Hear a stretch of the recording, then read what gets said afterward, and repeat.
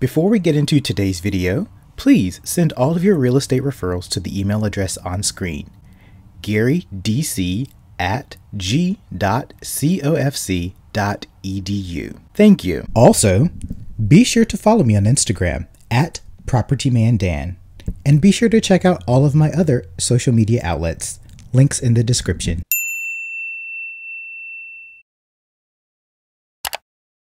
Follow me. So what I'm about to do now, I'm about to catch up and follow up with some leads that I acquired a while back, and I'm just really touching base with them. I've integrated some new systems into my real estate business, which I'm going to get into a little bit later in this vlog, hopefully, and we'll see how it goes.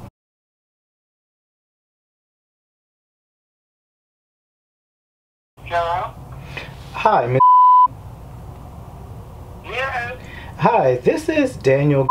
You probably don't remember me. I called a couple months back in relation to I was a realtor just reaching out to you, and I had asked before, you know, if you were interested in selling. So I was just kind of touching base with you to see, had you given any more thoughts to that? No, not right now. Okay. Well, I figured it was no harm in asking. I just wanted to reach out and just kind of see where you guys were with that. And Yeah, I still have it in my phone. okay. First time that you got. Oh, okay. No, we haven't got to that stage yet. I know it takes. But if we decide, I will be in touch with you. Okay, perfect. I definitely appreciate that. Because right now, until Okay, yes ma'am. I know sometimes these things take a long time. Definitely wanted to just reach out to you, see where you guys' heads were at, and just see if I could answer any questions you may have. But definitely give me a call back if you're thinking about it, and I guess we can proceed from there. okay, sure will. Okay, thank you so much, and you all have a great day. And I thank you for being interested, and you have a blessed one. Thank you, ma'am. You do the same. Goodbye. She said she kept my number from the first time. I called months ago to this particular customer because she's not a client yet. She hasn't signed to me. So I reached out to her from a lead that I got, which I can discuss in a different video. And I just gave her a call. I reached out to that representative, asked did they want to sell, if they were interested. I did just want to make that initial contact. I did. She actually saved my number. She remembered me. I reached out to her again today, months later from the initial contact.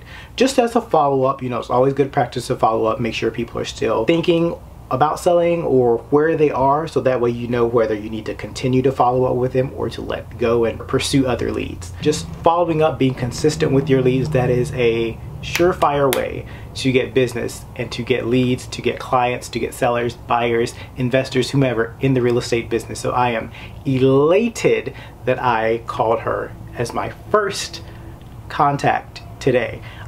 What I'm finding, honestly, in real estate, just in general, I'm finding that everything that I do in real estate and business in general, everything that you do, that you put your hands to, has a 6-month germination period. Just in general, for things to start going your way from initial idea, from concept to manifesting in the physical, all of that has a 6-month germination period. It usually takes about 6 months to see the results of your work 6 months prior. Kind of like planting a seed. Literally, that's what it's like. You don't see the plant or you don't see the flower the day you plant the seed.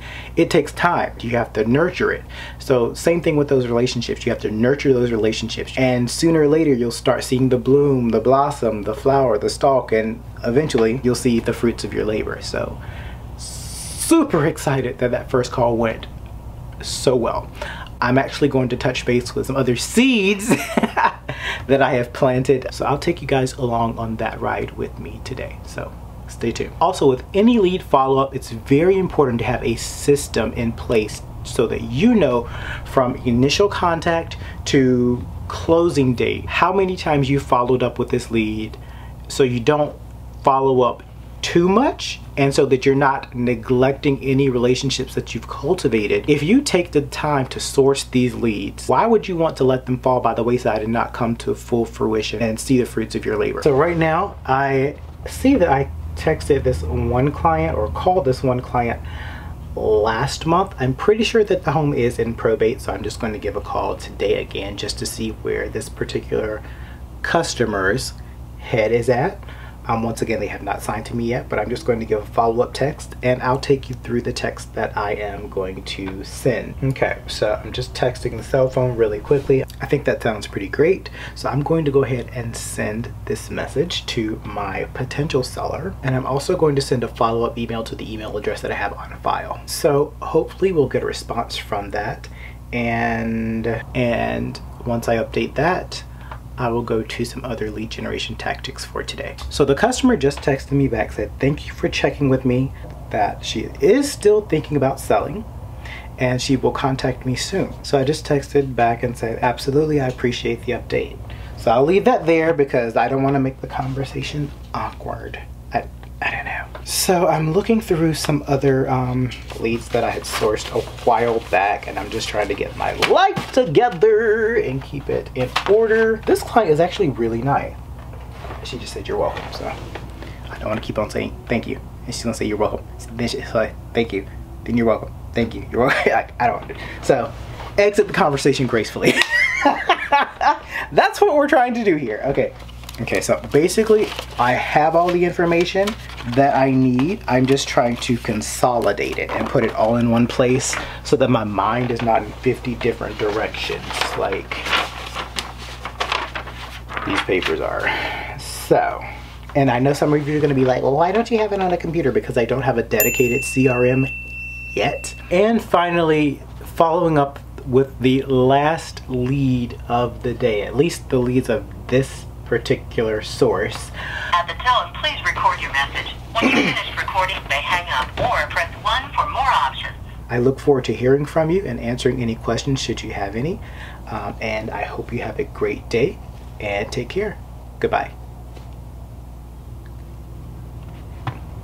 That wasn't the most confident message, but when you're approaching people, especially who have experienced a loss, I try not to be so salesy. Well, I'm not salesy anyway, but definitely you want to come from a point of understanding and a point of service.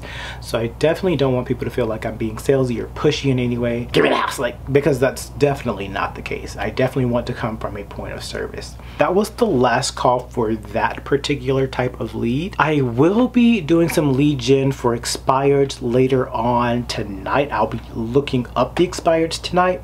I'll be calling the expireds tomorrow, because that takes a lot of time and effort. So I'll be doing that at a later date.